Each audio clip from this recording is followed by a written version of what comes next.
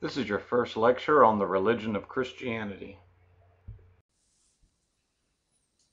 After the Jewish people had a century of relative freedom, that being from around 165 BCE to 63 BCE or BC, we then find that the Roman Emperor Pompey comes into Jerusalem and takes over the city. And so once again we find the Jewish people being under foreign control, imperial control.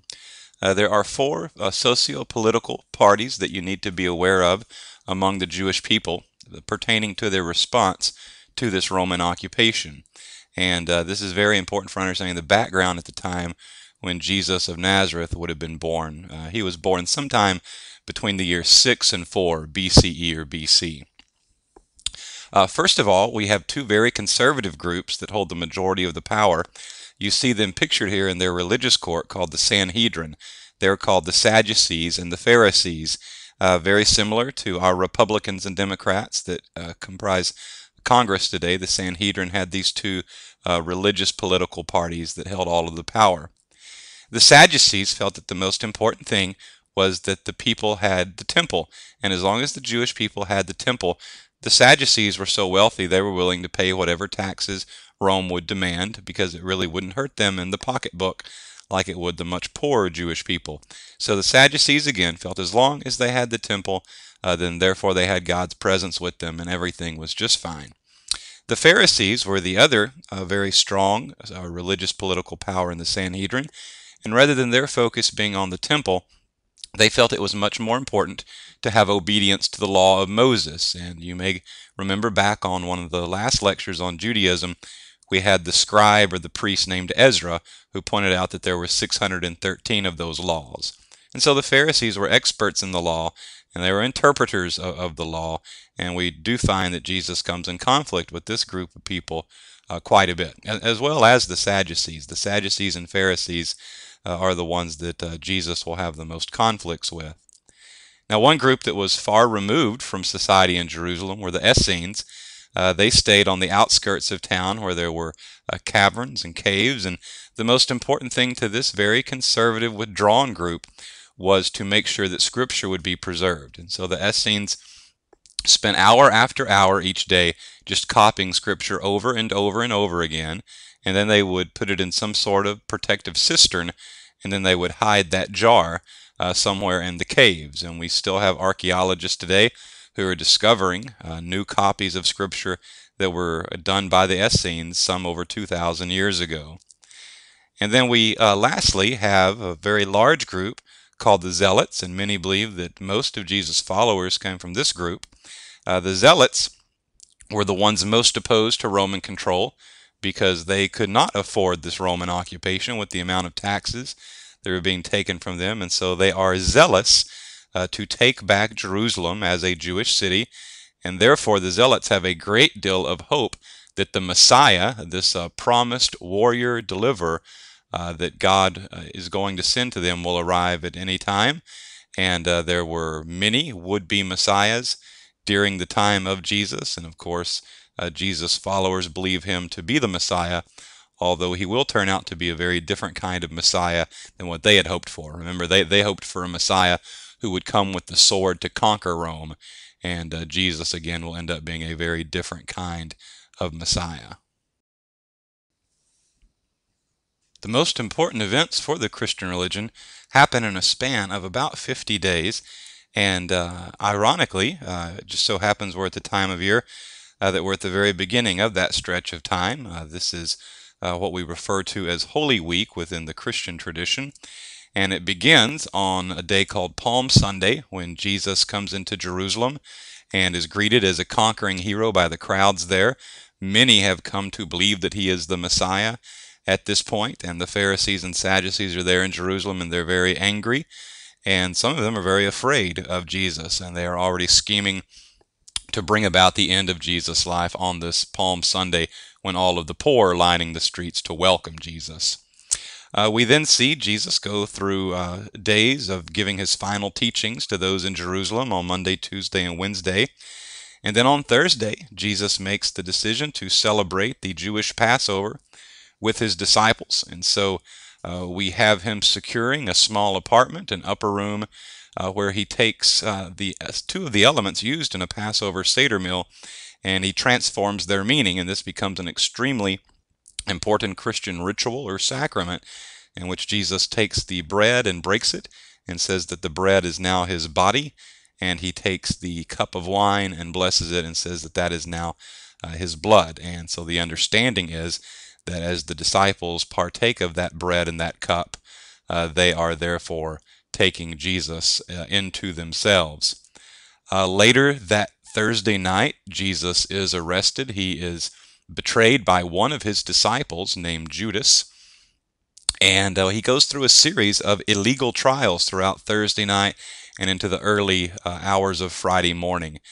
And then at 9 o'clock on Friday morning, Jesus is crucified. And this is a common form of execution for criminals.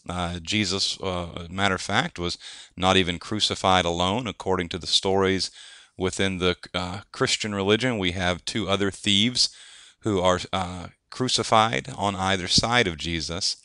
A typical means of death here is by suffocation, that eventually your muscles get so tired that you're no longer able to draw yourself up to take a breath, and so suffocation would be the primary way that one would die. If a person lasted a very long time on a cross, then sometimes just exposure to the elements would bring about death. But Jesus does not last long on the cross because it is believed that he received some very severe beatings before being crucified. And the most common belief is that Jesus lasts approximately 6 hours, from about 9 in the morning to 3 in the afternoon. We then have Jesus being buried, which is quite unusual. We had two wealthy men secure permission to remove Jesus' body from the cross and have him buried in a tomb. This was unusual because usually the common criminal, the body would just be allowed to decay and fall from the cross, and there were known to be ravenous dogs that would hang around the place of crucifixion in order to eat that which would fall from the cross. So definitely not a pleasant scene by any means at all. And then we have the day called Holy Saturday, in which, and this is surprising to many Christian people, but the belief is that on this Holy Saturday that Jesus descends down to hell and frees those who are imprisoned in hell.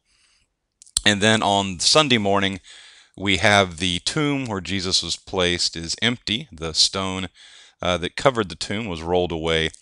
And we have the belief that Jesus has been resurrected. This is not the same as resuscitation. Resuscitation is to bring someone back to life.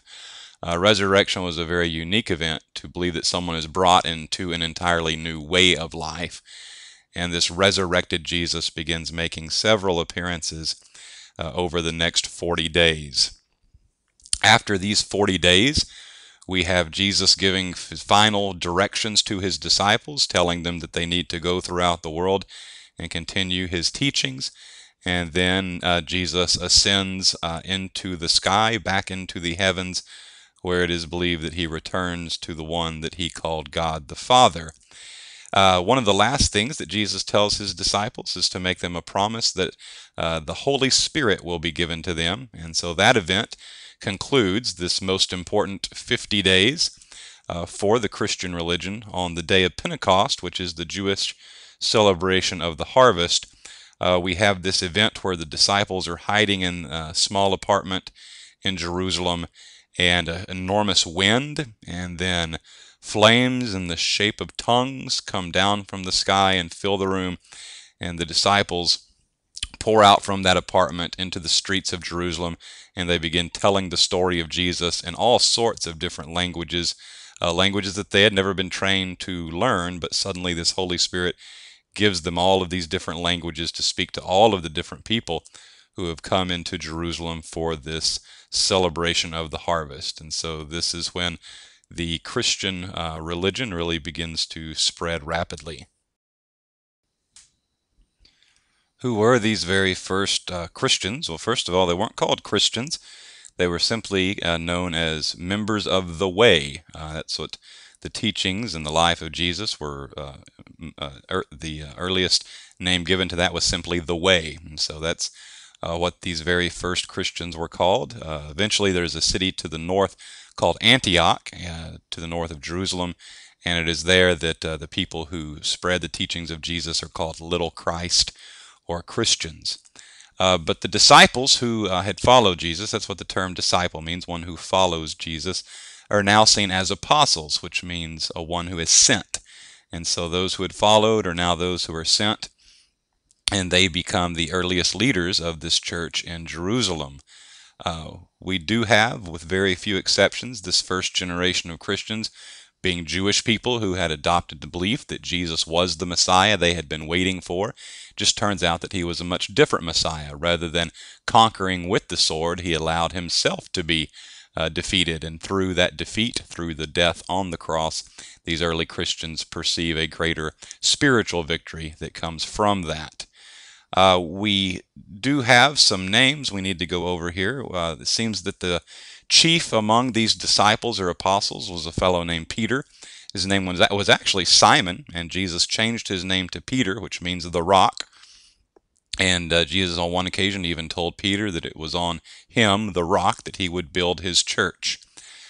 John is another one of the early disciples. He was probably the youngest of the disciples, and he appears to be the only one who lived to old age without being martyred. We have most of the disciples and early followers of Jesus are eventually arrested and they are executed, and that's what makes them a martyr. Mary Magdalene, very important female disciple of Jesus. Contrary to popular opinion, nowhere in the New Testament is she ever called a prostitute. A lot of people make that mistake of thinking that she is a prostitute.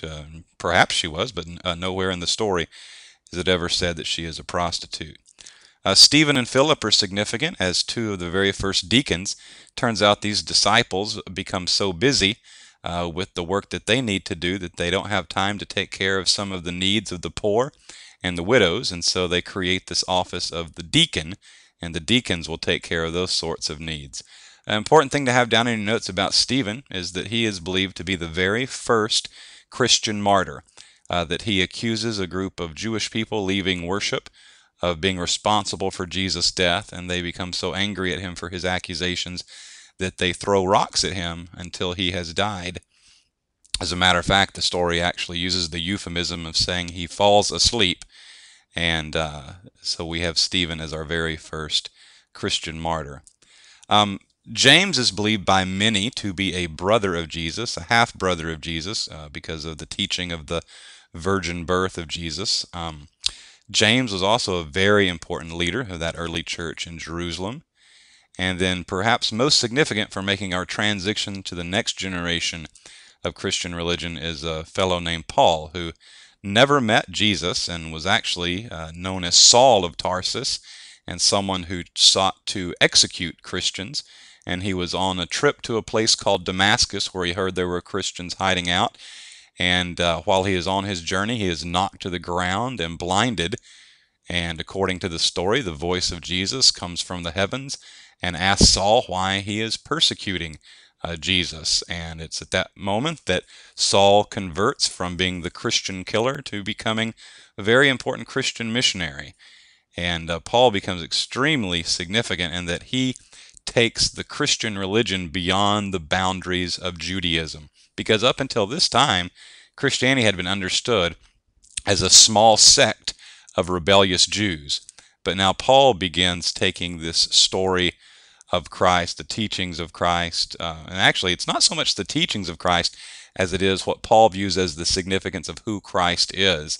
And he takes that message all over the Roman Empire, and the Christian religion begins expanding as something beyond Judaism at that point. Although there were some wealthy and educated Christians, the vast majority of Christians appear to be the poor and the uneducated. And again, it was a heavily persecuted religion. And so the most common place of Christian worship was actually out in the cemetery, or what they called the catacombs.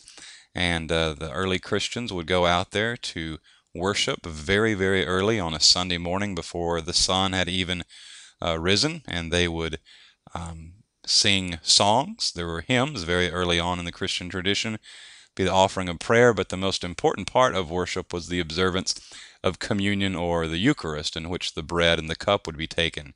And there were some Christians who were very strongly tied into the Jewish tradition that continued to worship on Saturday rather than Sunday.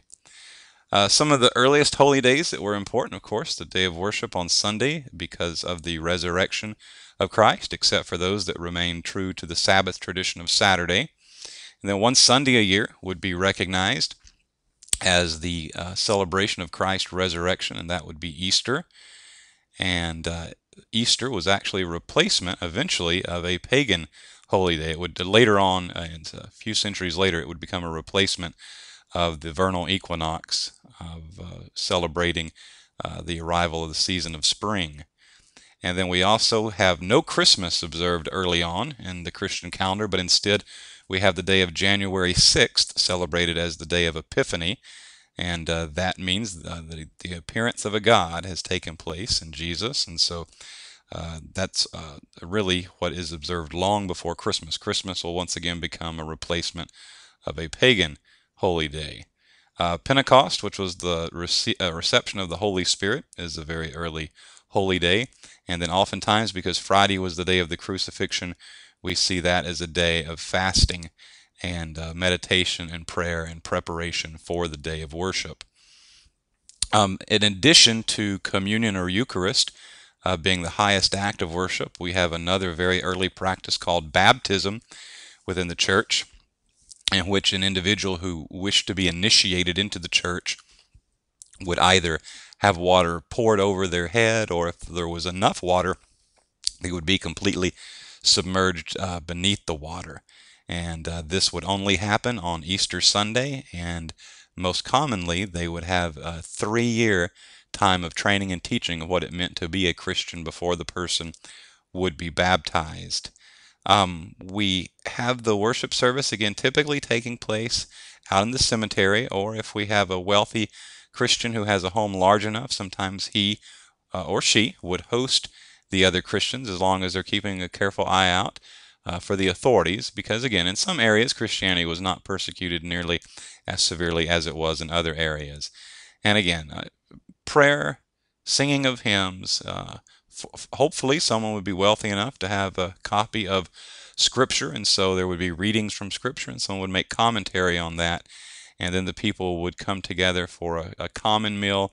And of course, the highest act within that common meal, again, is the reception of communion or the Eucharist. For almost 300 years, the Roman Empire would view the Christian religion as a dangerous, revolutionary, rebellious movement against the empire. And so, again, it would increase and decrease from time to time on how much persecution was taking place. But there were some times in which it was a very systematic, organized persecution, in which church leaders would be rounded up, and they would be publicly martyred as a warning to others to recant or go away from this Christian religion, this faith in Christus. Pictured here is an early bishop who's a fine example of martyrdom for the Christian religion. This is Ignatius. He's Bishop of Antioch.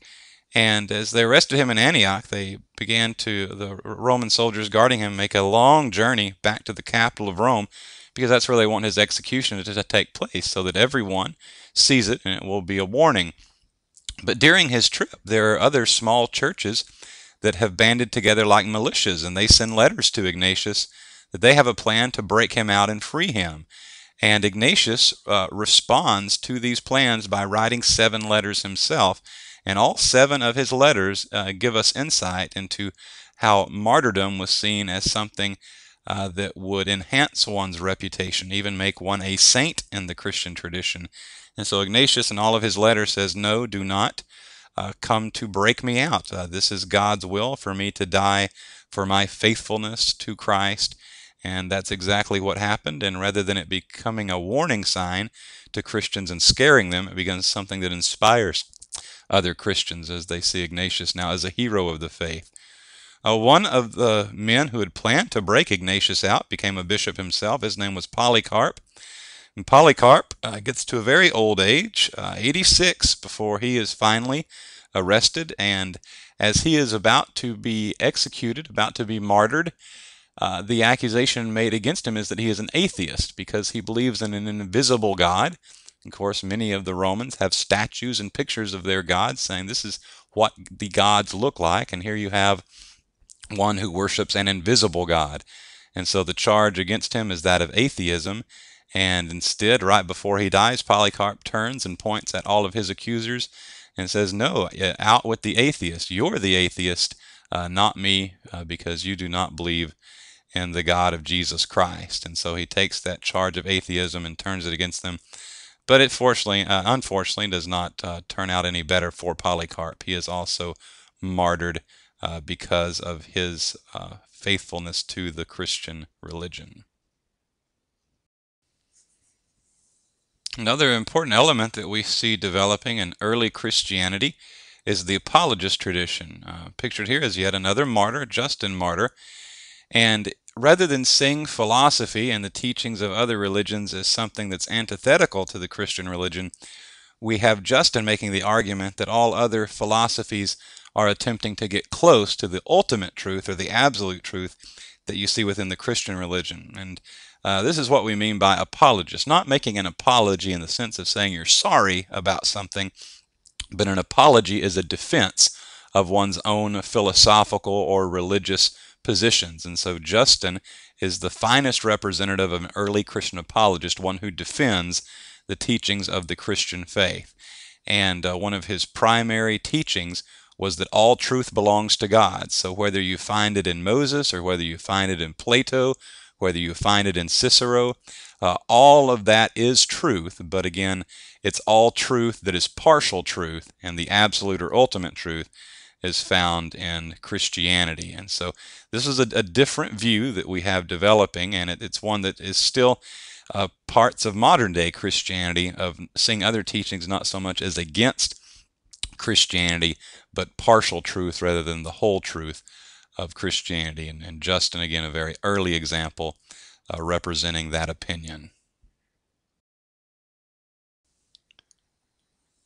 And then things change dramatically when we come to the early 4th century of the Common Era.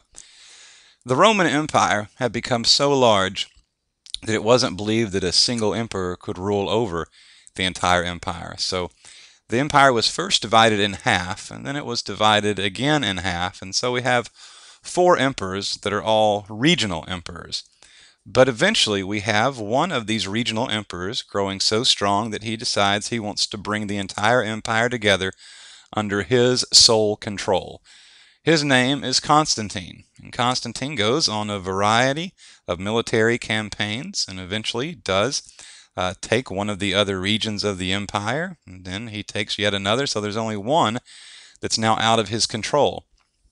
And the night before he is to go into battle against this rival emperor, Licinius, he receives a vision in which he is instructed to place a symbol called the labarum on the shields and helmets of his soldiers. Now, what is significant about this symbol called the labarum? It consists of 2 Greek letters, the chi or the key, and the letter rho. And chi and rho was a very common Christian symbol because it's the first 2 letters in the term Christ. And so here we have this pagan emperor going into battle with this Christian symbol, and it is Constantine, strangely, who now is not so much converting to the Christian religion, but certainly accepting it as a religion alongside the other Roman religions. And so now, after all of these centuries, almost 300 years of persecution, which it was extremely dangerous to be a Christian, now it's an officially sanctioned religion of the empire. Now, this date is not on the slide, but please get it down in your notes. In the year 313 of the Common Era, or AD, we do have the signing of an edict called the Edict of Milan. And the Edict of Milan in 313 is seen as the official formal ending of imperial persecution of the Christian faith. Now, this does not make anything better for Jewish people, because one of the primary prejudices, biases that develops as the Christian religion continues to grow is that Jewish people are responsible for killing Jesus. And so therefore we continue to have Jewish persecution, anti-Semitism throughout the unfolding centuries. But this is the end of Christian persecution as it becomes an officially recognized religion of the Roman Empire. And again, Constantine is hardly what we would call an Orthodox Christian, because he continues to worship the other Roman gods alongside worshiping Christ. As a matter of fact, he refuses to be baptized until he is on his deathbed, because one of the most common beliefs of Christians during this time was that after you were baptized, you were only allowed one more sin, one post-baptismal sin. And if you had more than one sin after you were baptized, then you would lose your salvation. And Constantine is one who had adopted that belief, and so he waited until he was on his deathbed to be baptized. This officially sanctioned acceptance of Christianity makes the Christian religion look very different than it had ever looked before.